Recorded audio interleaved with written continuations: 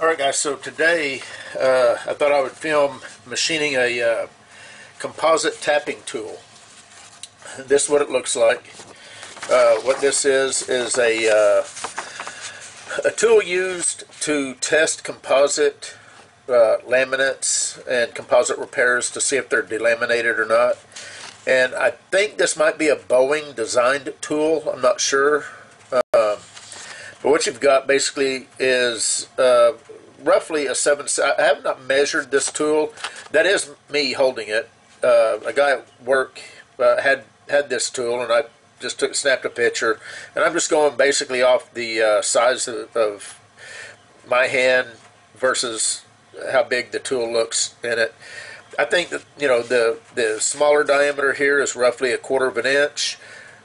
Either the main body is either 1/2 inch or 7/16. I've got 7/16 brass rod, which is what we're going to use. And I'm just going to call this space here and here 1/2 inch. I'm calling this here 1/4 inch. And I'm going to call this diameter end 1/2 inch long. And then this will be about 1 inch long, roughly. 3/4 to 1 inch. Nothing on this is critical as far as dimensions. The only thing, probably the most critical part, is to make sure the radiuses on both ends are smooth. That way when you're tapping your composite repair, you're not leaving any kind of defects in the repair. So let's get on with this. I don't want to make this video any longer than I have to. So the first thing I like to do is have a little bit of stick out. That's probably about 1 1/4 inches or so. I'm going to put the 1/8 inch. Actually, this is the 3/16 radius on this end, and I'm going to spin this up at about 600 RPM, and let's get after it.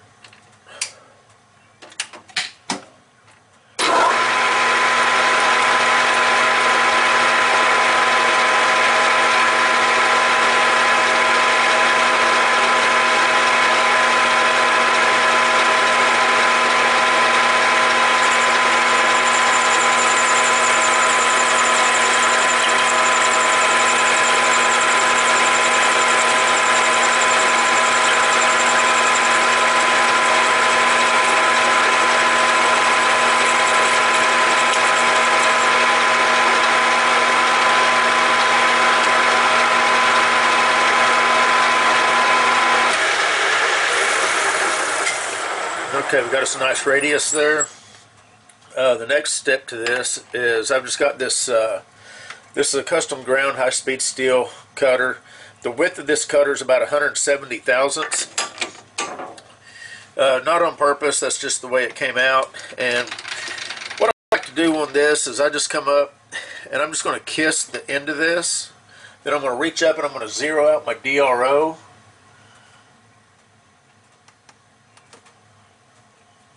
And then come back, and we're going to transverse this over. I want about 1/2 inch, of section here. So we're going to go over 670 thousandths. Remember, the width of this is 170, so 1/2 inch plus 170. So let's go ahead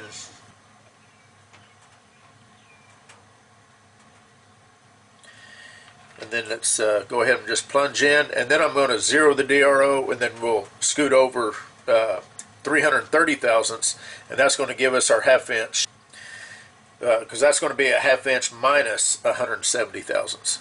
Now at this point I'm going to need to set the DRO for the diameter of this stop, which is 430 thousandths.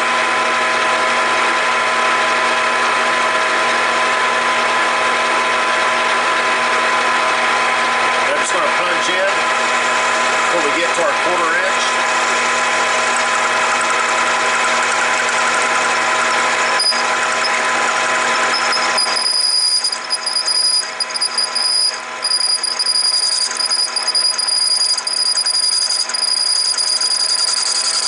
Then I'm just going to transverse over. I'm going to zero out the Z-axis. I'm just going to transverse over 330 thousandths.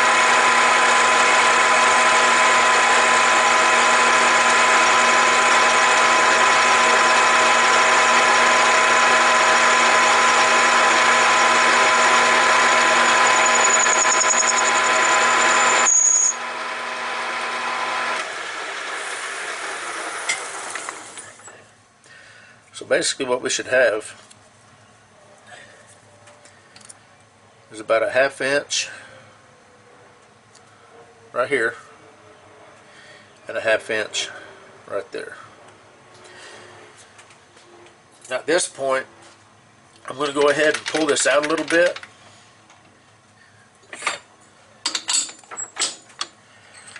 And what I want to have is roughly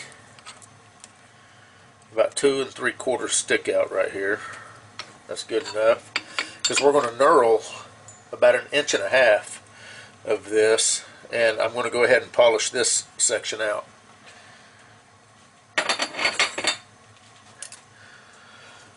So the next step actually is I'm going to take a file and I'm just going to hit these edges real quick.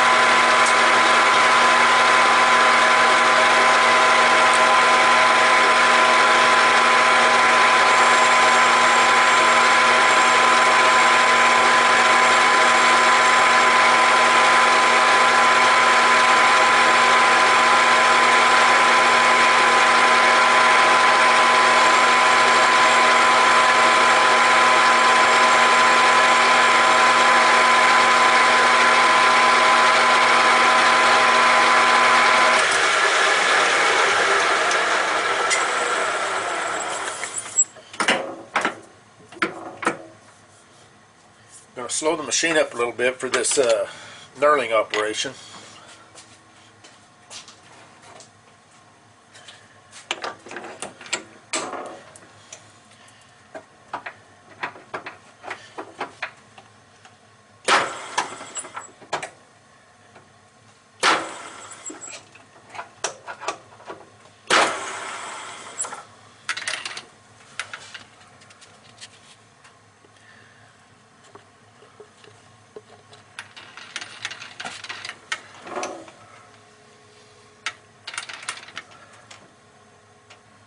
Give you a little better view there, hopefully. And let's see, I've already slowed the machine up, so let's go ahead and get started.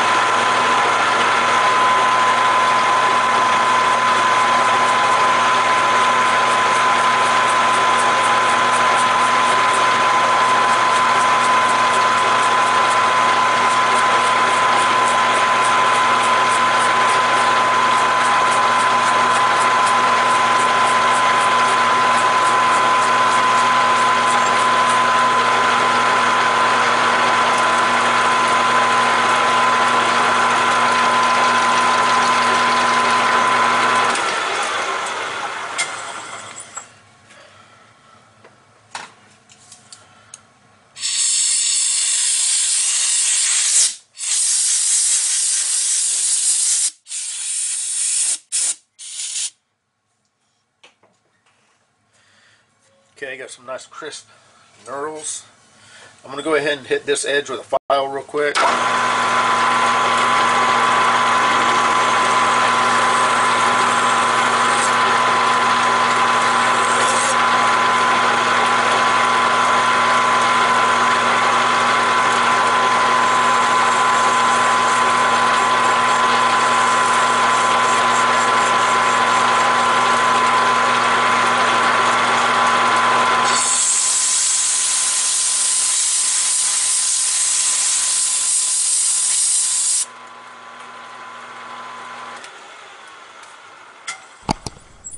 Okay,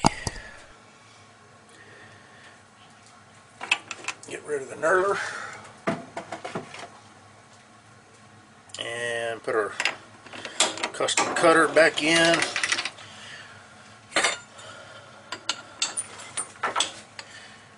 Give us a little bit more stick out.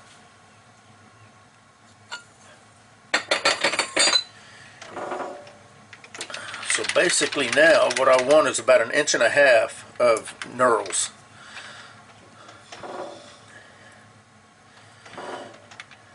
So I'm just going to kind of butt up and eyeball about where my cutter's at, zero out the DRO.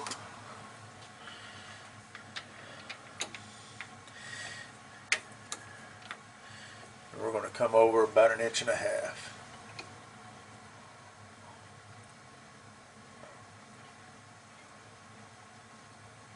Right there looks good.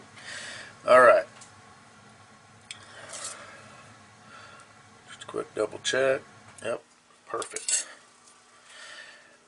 And now, let me speed it back up. 600 RPM.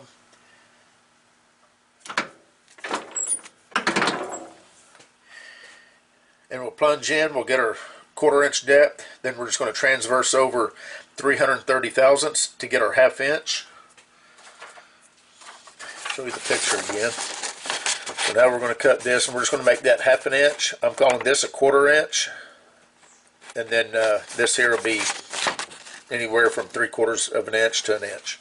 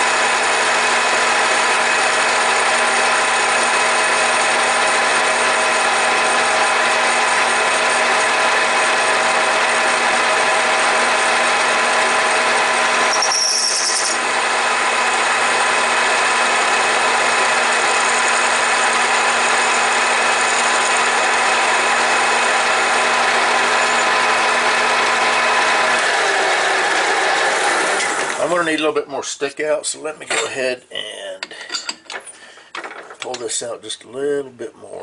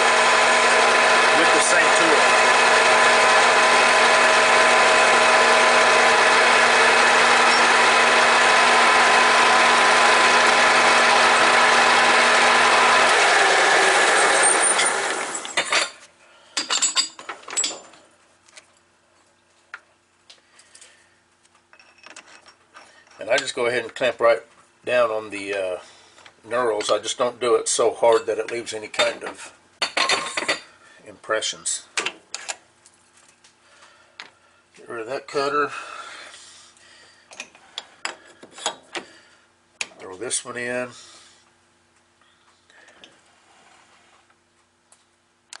Get you a better view here, hopefully. Now, since I've got this particular cutter on this side of the tool holder, this is the cutting edge right here, not this back side. So I've got to turn the lathe in reverse in order to get this cut. So that's why I'm putting this on this side of the stock.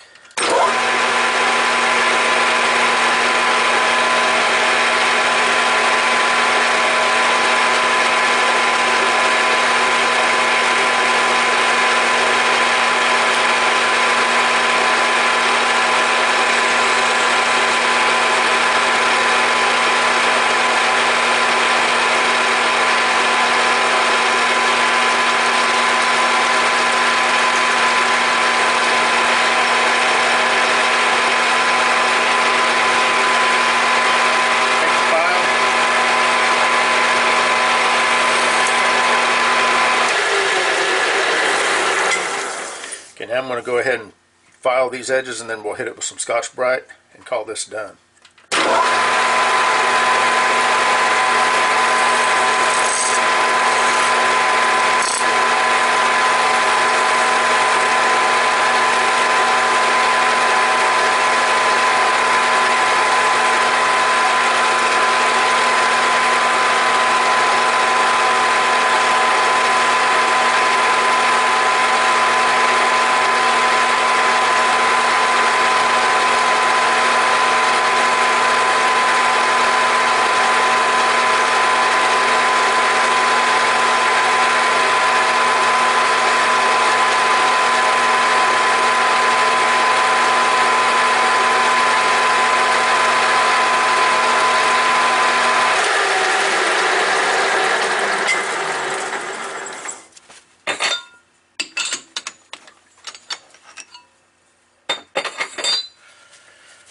And of course you could polish this out to a nice shiny mirror. I just like this satin look because it's probably going to tarnish over time anyway.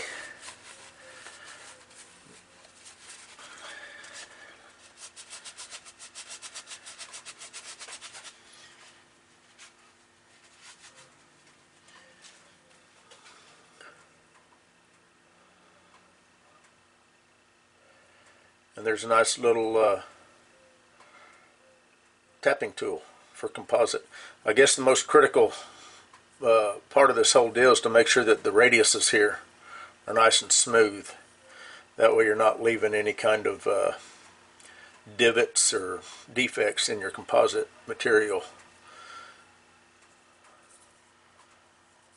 And the way this works, you just, if this was your composite, you just kind of drop this, hold it about a half an inch or so above the work, and you just drop it down, and you'd test the sound to see if it's solid or if it sounds hollow. And that's how that works. And like I say, I'm not sure if this is a Boeing manufactured tool or not, but anyway, that's it. This one's made out of brass. I think Boeing's was stainless steel. Anyway, that's it for this one. You guys take care. We'll see you.